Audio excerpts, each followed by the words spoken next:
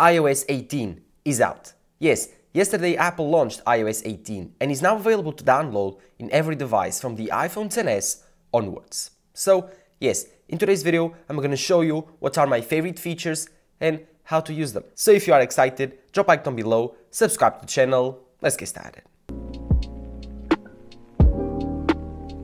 Whenever you first install iOS 18, you will get an hello greeting. So yes, after that it will ask you if you want to share any type of information for your iPhone, and I clicked don't share, obviously, and you're ready to go, ready to use iOS 18. And yes, this year Apple will really focus on customization, mainly on the lock screen and the home screen. Now they removed almost all the roadblocks that I had imposed, and you are free to customize your iPhone. And when I say that they removed all the roadblocks, trust me, they did.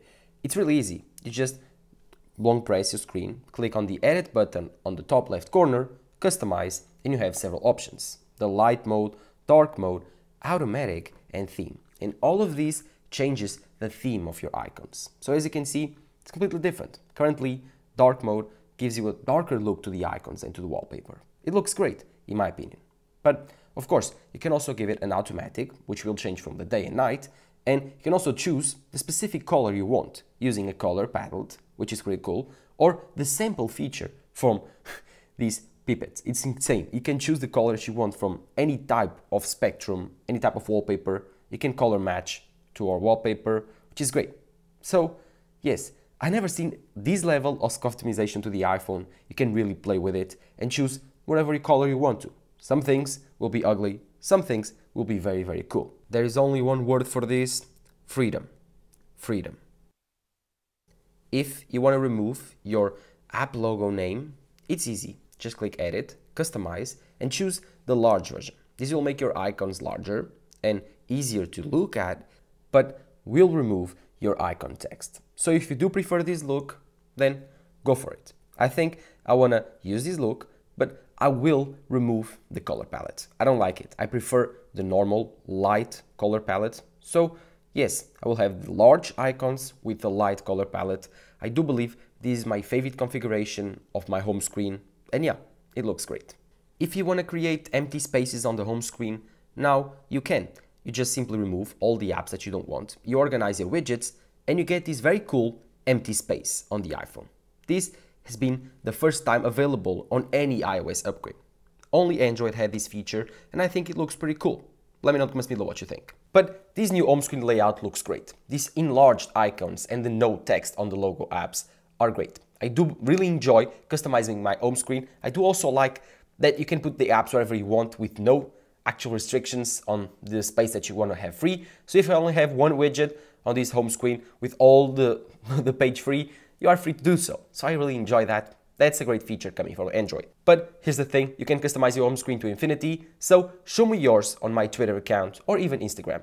Go check them out. If you want to easily remove entire pages or managing all of your pages, switching positions of them, hiding them, really simple.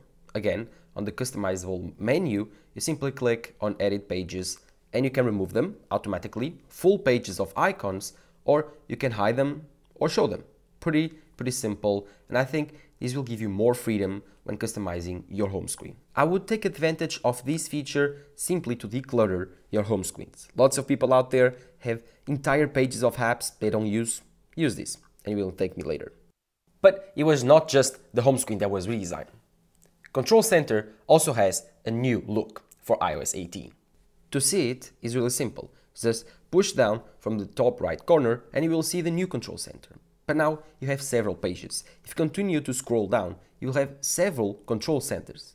So now you have several pages that serve several purposes. If you want to have the main control center, you can have it. You can customize all the icons, choose it. You have the new, very cool flashlight icon. This is insane. Apple redesigned this one and I really enjoy it. It's a new animation. You can move it forward. You can decide which direction the flashlight takes. So if it opens more or focus more in one point, this is quite weird. And yeah, it's pretty cool. So yes, new features for the flashlight. It's kind of a gimmick if you ask me, but I'm glad Apple added it. As far as the rest of the home screen, the new settings menu, of course, it's customizably different. Now you have the Bluetooth, the Wi-Fi, the VPN, the satellite options, the personal hotspot, airplane mode. All of this is now customizable and accessible via the control center with the new menu. So before it was more difficult, less intuitive. Now you have more options, but you need to dig deeper. So I enjoy it. It's different. You need to get used to it. In the top left corner, you will have a plus button. And here you can add more customizable shortcuts for your control center. This is super cool. You can customize their size and their actions. So I do really love this feature. Now, everything is customizable. I think it's too much at the end of the day. But if you want to, you have it. Most people, I don't think, will anywhere touch this menu. Also, you can customize more pages, create more pages for different purposes, music pages, home pages. You can also add millions and millions of shortcuts to your control center. So now iOS is getting very, very powerful in terms of features. But for the average user, will you use this, or do you think it's too cluttered?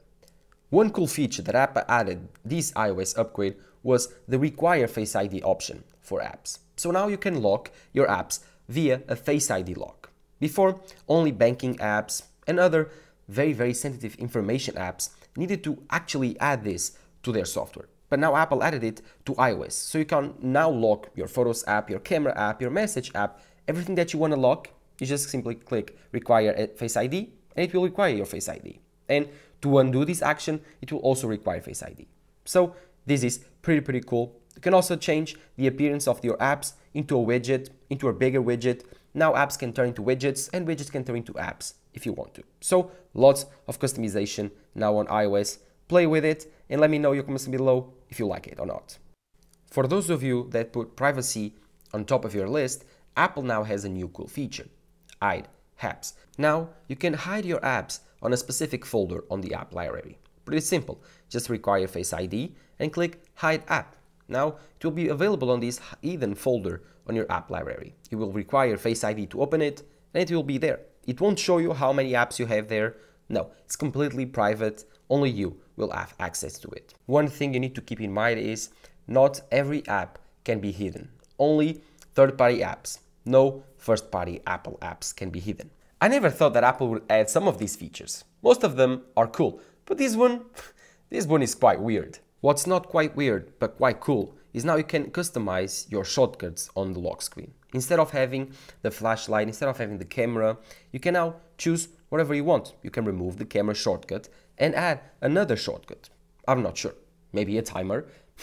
I don't care. Just choose from this huge list of shortcuts available. You can add anything that you want. It's so ridiculous that only we got this on iOS 18, but I'm glad we did. It's so powerful and super useful. For example, I do really love Shazam. So I will add Shazam to my shortcut on my lock screen, and whenever I want to, I will click it. Instead of asking Siri to Shazam music, no, I will simply push this button and boom, it's done. If you love to film video with your iPhone, then I advise you to put the Blackmagic Camera app on the right corner of your lock screen. Instead of having the normal camera app, put the Blackmagic Camera app there. And then, whenever you want to film log footage, just click it, and there it is, ready to shoot. The Photos app also suffered a big overhaul. And get ready, guys, because this one might piss some people off. Oh boy, here we go. Tech nerds, get ready. All of your family members will ask you how these new photo apps work, and it will be very annoying for the next couple of months. But it's pretty simple. All of your photos and menus are now stacked up on top of each other. So you simply scroll down and you'll have all of your memories, all of your featured photos, all of your media types, utilities, albums, shared albums, everything. Everything will be now on the same page. You just need to scroll down. And if you scroll up, you'll have more options, years, months, all your photo library. But you can also filter now your photo library by screenshots, by videos, by photos, by edit photos, by favorites, or even all items, which is quite cool. So if you want to only see videos or photos or no screenshots, you can do it pretty simple. If you only delete videos, if you only want to delete photos or screenshots, really simple now. You can also change the view options on your menu here. So click view option, you can zoom in, zoom out. You can also pinch in and pinch out, pretty simple. And you can like show no screenshots, only show shared with you. So quite easy to use. You can change the grid, the aspect ratio, quite simple. It does almost the same things, almost no new features here, but it looks different than before. One thing that also looks different is when you click on a photo, you will have a different menu system here. It's a little bit different, but it works the same way. The edit button here takes you to the same edit page than before, so no new big changes here. If you know how to edit your photos, you will still know how to edit your photos here. Other than that, well, it's a big upgrade, a big change, but mostly all the menus are not changed. So it's a little bit more difficult to navigate in the beginning, but after that, you know how to use it. So get ready, guys, you tech nerds, you will need to take lots and lots of questions from now on.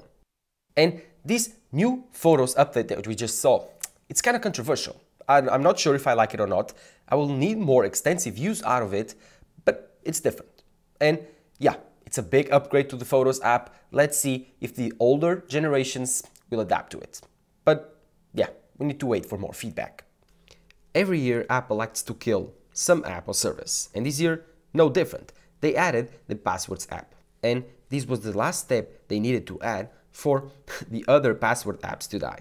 Because now you have all of your passwords organized on the same app. All of your password accounts, all of your passkeys, all of your codes, all of your Wi-Fi codes. So you simply search down the account that you want to see the password, you simply click it, and it will show you your email, the website, and obviously if you have the password, it will show you the password.